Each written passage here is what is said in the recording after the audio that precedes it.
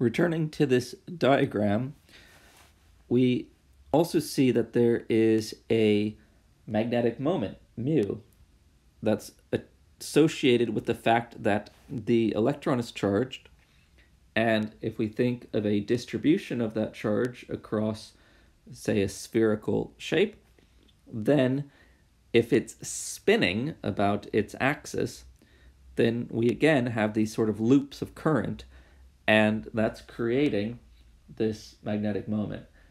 And there's, unlike the orbital case, there's no simple derivation of what the exact value of mu spin should be, but we'll see that it looks very similar to the orbital case. So if we now look at mu, that's from the spin in the z direction, that is a negative ms, where that's the quantum number, times g, which is a constant, and that's times mu b, which is that Bohr magneton. So what we're saying is that it is very similar to the orbital case, and the only difference is this g term, where gs is roughly equal to 2. Okay, so this is now showing us that we can, again, if you now think about a magnetic field that would be applied, this could create the potential energy. And once again, we're going to look for this in measurements.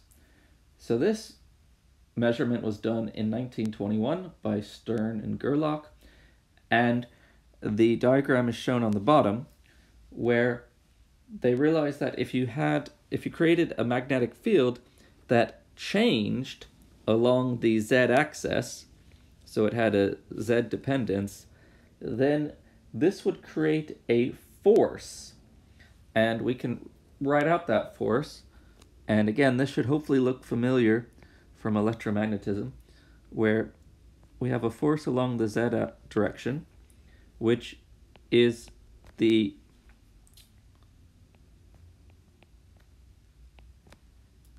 derivative of the potential energy in that direction, in the z direction. And we can just plug in what we had here, where again, remember that we're multiplying mu times b, and mu, the Bohr magneton, is a constant, g is a constant, so those come out, so we just get minus, and I'm going to call this a subscript j, you'll see what that means in a second, times mu b, and then this is now the derivative of b with respect to z.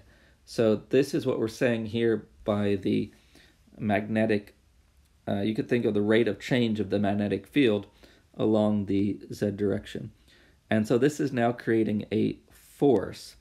Now, I was going to say, what is g subscript j? And that includes that you can have both the orbital and the spin effect. So in other words, you've got the quantum numbers from the orbital angular momentum and from the spin angular momentum combined. So it's sort of hiding some of the details. But what we see in a simplified case, where we have that if you're in the little l equals 1, you had the 3 possible values of ml, the quantum number, which was -1, 0, or 1. And here we're assuming that in this case, this is a much stronger effect than you would get from spin. And these little particles are shown in the diagram with the direction of their magnetic moment depending on that quantum number. And you can see that if m is equal to 0, then the potential energy due to that magnetic moment is 0. And so there's no force that's applied either up or down. And that let's first think about these as hydrogen. Actually, the atoms that Stern and Gerlach used were neutral silver, and that had a fortunate benefit that it acted exactly as hydrogen does. So later on, in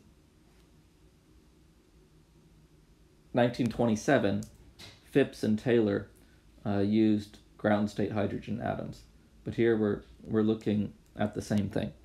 So in other words, without that added potential energy, which then didn't give any force, that m equals 0 just continues straight.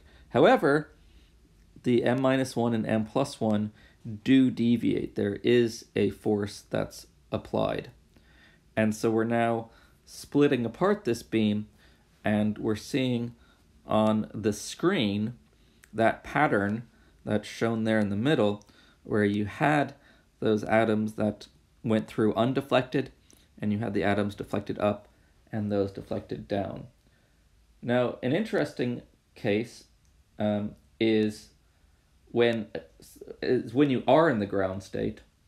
And in this ground state, I should say that L is not equal to 1. L is equal to 0 in the ground state. And so that means that there's no effect due to the orbital quantum numbers, and you only have the plus or minus 1/2 m quantum number from the spin. So in that case, if this quantum number did not exist, you would expect no deflection at all. And you would just see a line, a horizontal line. In fact, what they measured is what's shown on the right, where this splitting of the plus and minus due to the spin quantum number is what gave you that measured pattern where it either went up or down depending on its spin quantum number of plus 1/2 or minus 1/2. And again, that was for either this neutral silver in the ground state or ground state hydrogen atoms. And this then provided strong evidence that you need this spin quantum number